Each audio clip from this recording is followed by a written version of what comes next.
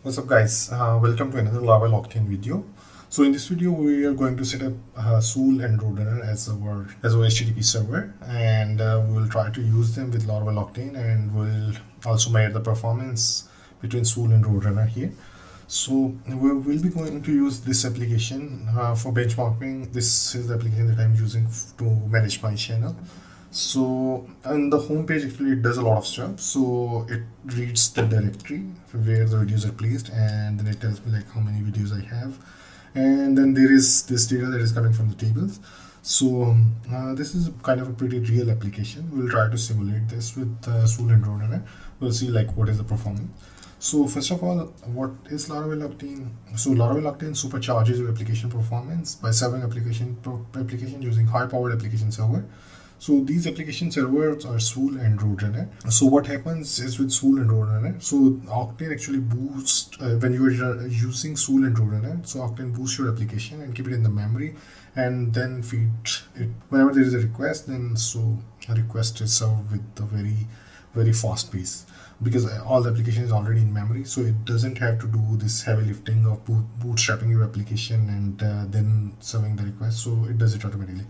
And to install this, we can run this command Laravel Octane. So as we already know, we have Swoole and RoadRunner. We need these two servers in our application.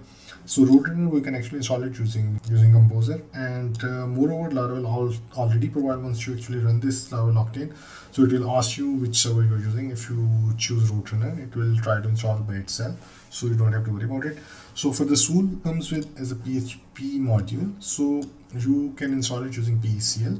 So if you don't have PECL, I will include this link. You can get PECL you can download and set up PECL using this link for Windows, Linux and Mac as well. And one more thing before we move forward is Swoole doesn't come for Windows, so it is only available for Linux and Mac. So if you are in Windows, you can use Laravel Homestead. It's a development environment that you can use to get you started. And Homestead is based on Docker, Vagrant, and this is Laravel Sail. This is based on Docker, so you can use either of it based on your preference. So once you have this, you can actually run this command pcl install Swoole. So it will install Swoole on your desktop.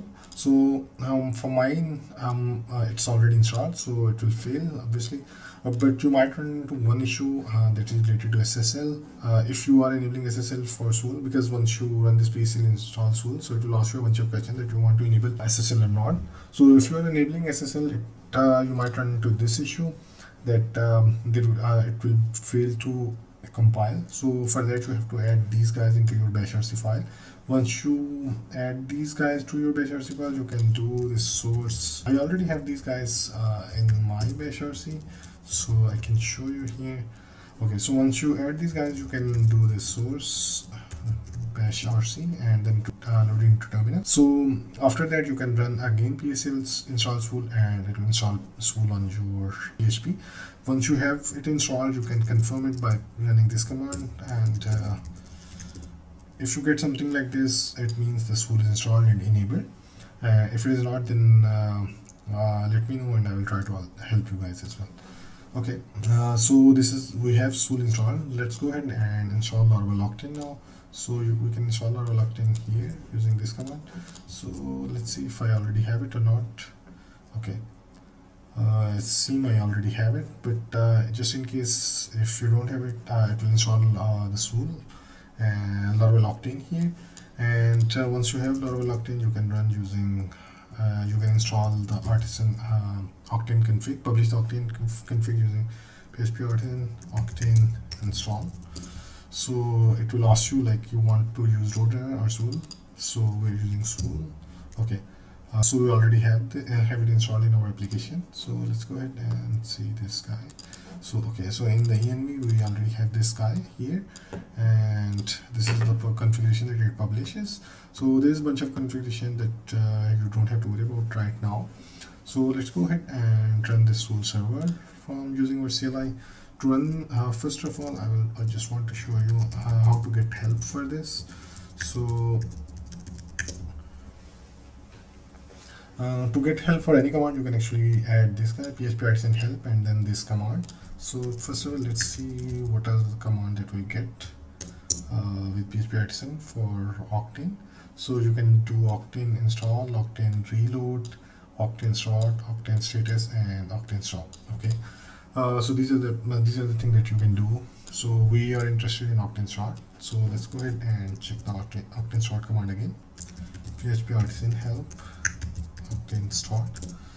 Okay, so you this is the server type that you want to run, Swoole or RoadRunner. Then the host port, RPC port. This is specifically for the RoadRunner to actually get internal access to RPC server from your workers, I guess.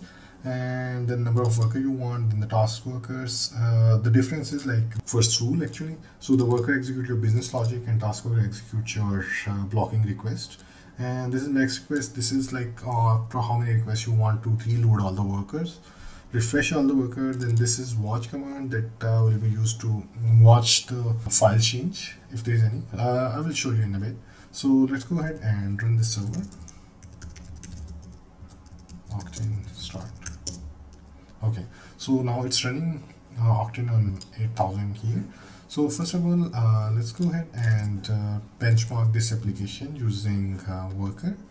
So for that, we'll go here and check this out. So now we are testing this performance of this Laravel application on Unix server. So after we'll test it on Swoole. Let's go ahead. This is a 10-second test. So it is saying that keep 100 connection alive and use 4 threads. Let's go ahead and run this. Okay, so this is the performance you get. So we get 193 requests per second, which is pretty amazing. Now let's go ahead and do the same test with Swoole and see like what is the change in the performance. We can do this in another window here.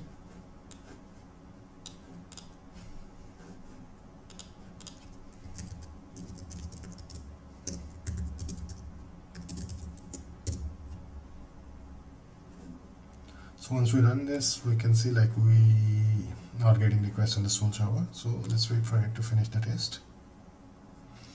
Okay, so you can just see like we got at least like 300 time improvement, maybe 250% improvement, 585 requests per second. Previously it was 193 requests per second.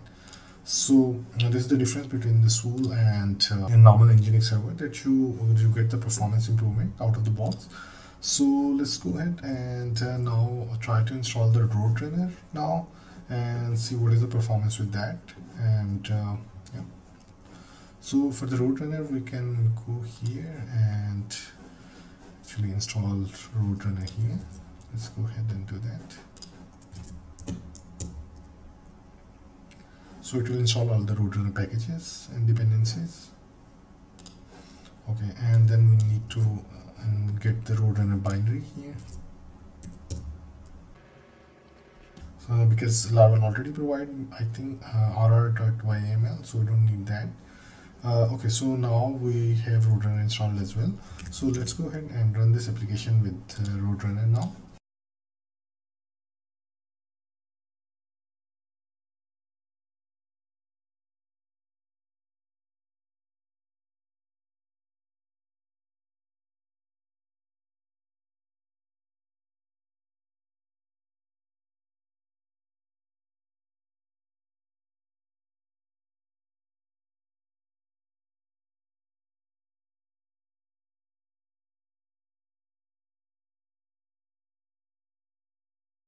So let's go ahead and start the RoadRunner now.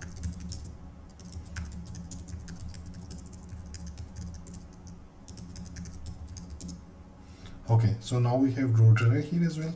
So let's go ahead and benchmark this performance as well. Let's duplicate this tab here.